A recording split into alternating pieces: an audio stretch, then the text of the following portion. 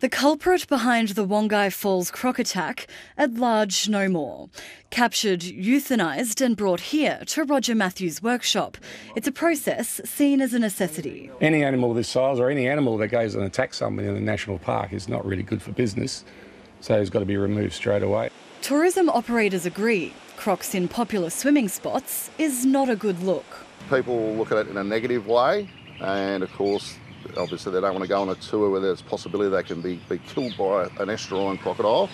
The attack serves as an important reminder to remain vigilant, even during the dry season. This can happen, okay, and it's just a really, really sad, unfortunate incident that it did, especially in our busy tourism season. You take your life in your own hands if you swim in a creek or a waterway that's not patrolled.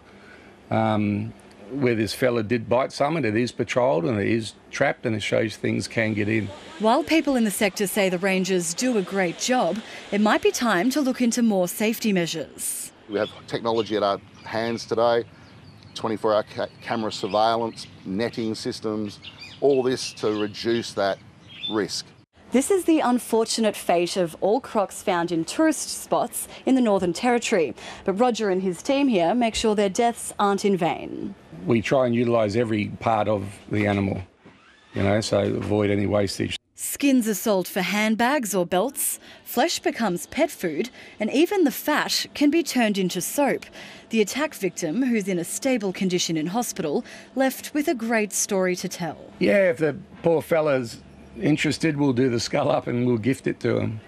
Have a bit of a memento of the Northern Territory experience. An experience he's not likely to forget.